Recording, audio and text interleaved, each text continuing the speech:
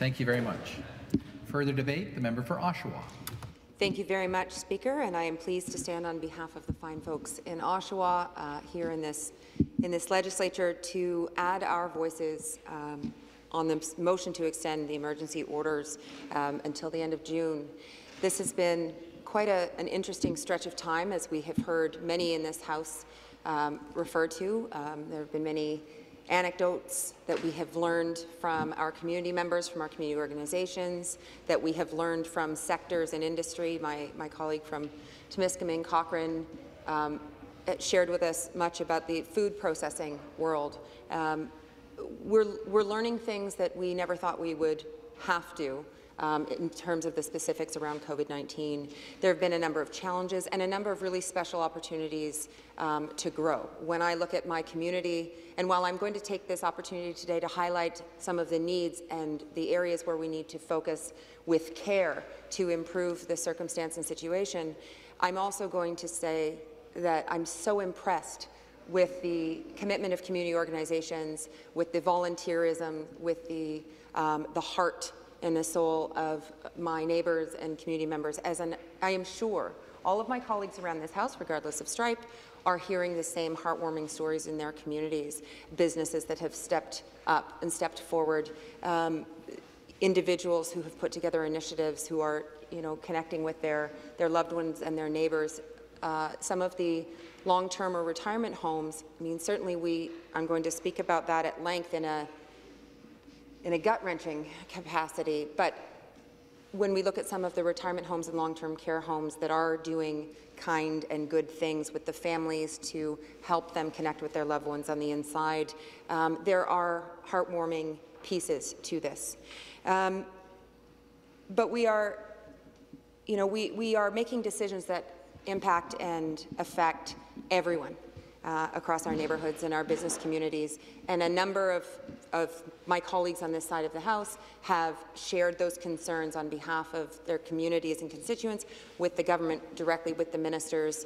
And I've watched the change, and I'm not in those meetings with the government House leaders and folks, but from at the beginning, it was easier to connect to the ministries and to share some of those thoughts because we were all gathering this information real time. And now, now that the government has a lot of this information, now that we're pushing to have those pieces fit together in a better way, this is where it feels like we're meeting with that resistance. So please continue to do the important work that may be challenging, but it is so necessary, and it should be shaped by the experience and expertise of the frontline workers, whether they are grocery store workers who are wanting safe workplaces or working in meat processing, whether they are police on the front lines, whether they are nurses, PSWs. Everyone has a voice in this, and you have to listen to it. So this bill is talking about the government's framework for a gradual and safe reopening of the economy, and certainly, as we've heard from the government and heard from the broader community and from these benches as well, we must do this with care and caution and make sure that we do it in the best way possible so that it doesn't become undone, so that people aren't at risk of harm. The business community, they've been very vocal, very active. I have written a letter on behalf of Main Street businesses, small and medium-sized businesses, and they're still looking for support and resources. If it's as specific as helping them to transition to a digital and online platform with the Digital Main Street and bringing that program back, whether it's talking about banning evictions or commercial rent relief, all of these things, it can't just be the tax deferral down the road. We need help now. They need help now. We can all point to a favourite business that may not be there at the end of this, whether we already know that to be true or we are worried that that will be the case. But those workplaces need to be kept safe. The workers need to be kept safe, the customers, the establishment. And I'll tell you, the other day I went into a local store, and it was one of I do my best to make it only be as needed, but I was in there and I was impressed by the protocols and the measures that had been taken by that local business, with the plexiglass and the dots on the floor and how you came in and where there was hand sanitizer and things were labeled, and everybody knew the rules except the guy behind me and his daughter. They didn't know the rules and they didn't care. And not only did they not know the rules and didn't care, when it was pointed out politely by the sales clerk, they weren't happy about that, but they looked around and read the room and realized there were a bunch of other folks that were not impressed that they were not on their dot. Right? So it's a strange time, and I know that the businesses have communicated they want clear guidelines because they don't want to do something the wrong way and end up not just in trouble but endangering someone. They want to be able to work with this government, so make sure that they have those opportunities. When the member from Timiskaming Cochrane mentioned that the hotline, that the businesses in his community and the tourism industry were referred to the hotline, and then the hotline turns out to be giving different information than my colleague is hearing from the ministers. That puts people in the risk of maybe getting in trouble, doing the wrong thing, potentially endangering the public, but that is not how we move forward with kind of a mishmash or hodgepodge or chaos. Let's do things thoughtfully and take that feedback. When you hear that a hotline isn't working, make sure it does. And there are so many examples of that, so do your best, please, because we haven't seen that in some of these areas. But we need consideration of safety, whether it's classrooms, farms, jails, food processing. These are workplaces, and you're not setting up forward a positive track record on work refusals, and people have to be kept safe. And it's not just about putting up a poster. Never was about putting up a poster. We're in uncertain times. This has to be very clear. Moving on, though, there are a lot of folks across the community who would like to be a part of that. And I have a letter here from a community member, a constituent. His name is Arnaldo Benny, and he has written to this government, and I've shared his voice in here before, and he's a neighbour of ours who is on ODSP and who has asked the government to top up folks on ODSP and on social assistance, because right now, as he said, quote, it would help us in the long run so we could go to a store and buy stuff when this is over. My ODSP should be at par with CPPD. I get a raise on CPPD and they claw it back. He's making $955.48 a month and $310.15 on his ODSP, and that's his final. That's his take-home. He said, what's happening is that I've been the same for the last 3 years. Everyone else is getting a top-up, but not us. It will help my well-being, my mental health, and I can go out and do things. I like to be busy. If I get the top-up money, I might be able to save it. Without it, it isn't sufficient to survive. We are well below the poverty level. Sometimes I can't afford a bus ticket. The bus is free right now, but not forever. But this is someone who has said that when the Premier has said no to the bump up for people on social assistance, he felt very alone. And when we hear, my colleague from Windsor West and I were discussing it, that when the government is clawing back and the provincial government is taking money from that federal benefit, clawing that back from folks on social assistance, and then tell them to go to the food bank, that that's an option, that maybe on the website, that that's the direction. How about the direction is don't claw back the money? That federal benefit, if the province is snaking that money to pad their own coffers, the federal government has asked you not to do that, but, money is money, right? But that money goes a long way to folks who really need it, and these are uncertain times. We keep hearing that, but it's even more uncertain for the people who are in the margins. This is National Accessibility Week, and people living with disabilities across this province have been living in deep poverty. They already faced barriers. COVID-19 has made it immeasurably worse, and we are only now, we are thinking about it now, but we have no way of knowing just how bad it will get for people who are tucked in corners right now and can't get out and don't have support, don't have that voice. So we cannot leave people behind. I know that this pandemic is massive.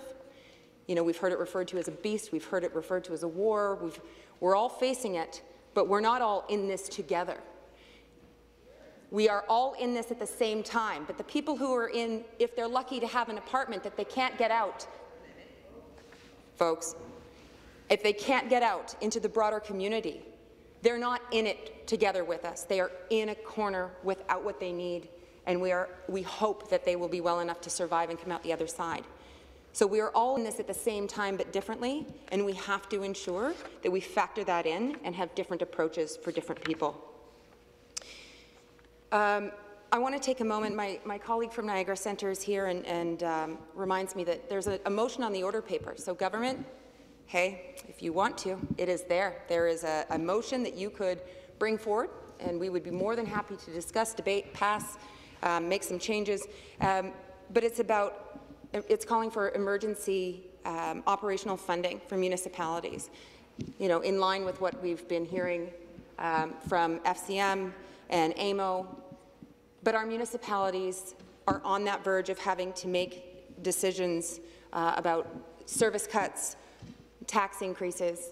They need help. They're waiting for support from this level of government. And I know that we all are aware of that, acutely aware of what we're hearing from our municipal and regional partners in our communities. So let's get on with it. Let's make those decisions. Let's work with them. Let's ensure that all of our neighbours are supported from all levels of government. If we're going to leave them just to flounder on their own, that is going to affect not just municipalities, but our friends and neighbours.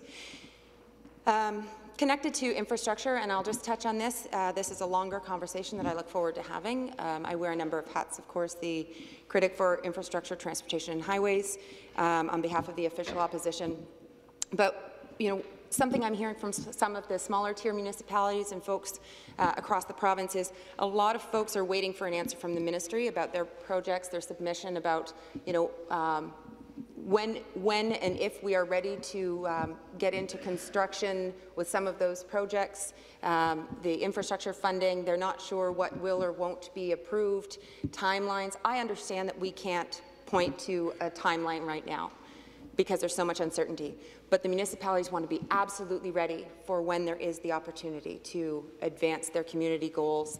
And the smaller municipalities, they cannot do these projects themselves. So please don't make them have to. Healthcare. I've got a few things that I'd like to share. Personal protective equipment. We all say PPE now like it's a term that we all just knew. Some of us did, but personal protective equipment is required in different spaces, whether it's a non-permeable gown, if it's a mask, if it's an N95 mask, gloves. I mean, all of these things, and face shields. And I'm sure there'll be something new in the next, stretch of time that we're wanting to have, that people need access to. The minister has said on a regular basis that hospitals and places have what they need in terms of PPE, that they have what they need. So when I've spoken to the folks at the hospital, the government is referring to a 2-week supply. Everyone has that 2-week supply.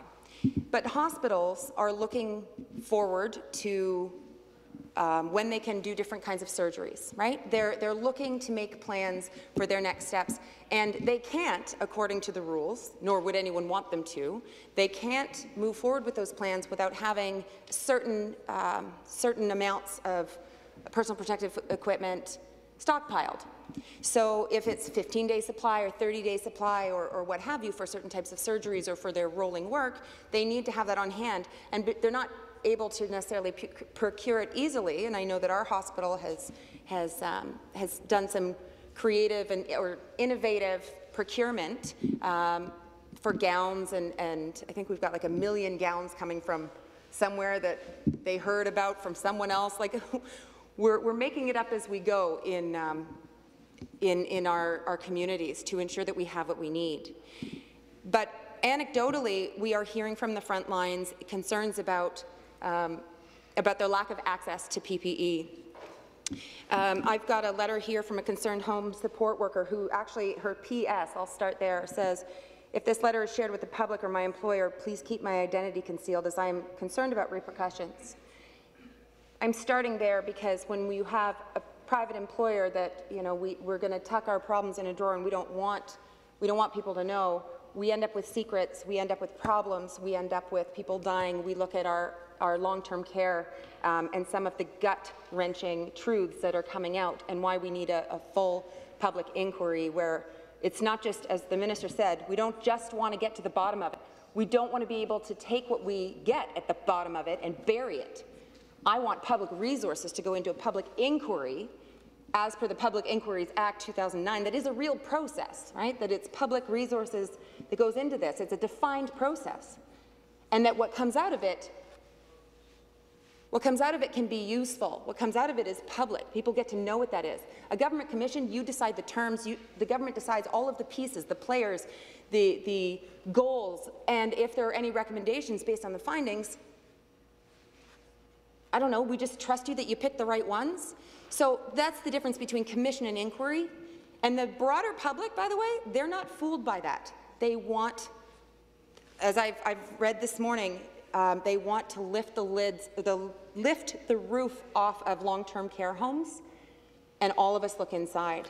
But this individual, this concerned home support worker, said, due to the nature of our jobs, we're not able to distance ourselves from our clients. Since we can only access PPE after a positive COVID-19 test result, how are we to protect ourselves from contracting and, more importantly, from spreading it to a number of our clients, many of whom are immune compromised, such as those who are on chemotherapy, have COPD, or a number of other conditions.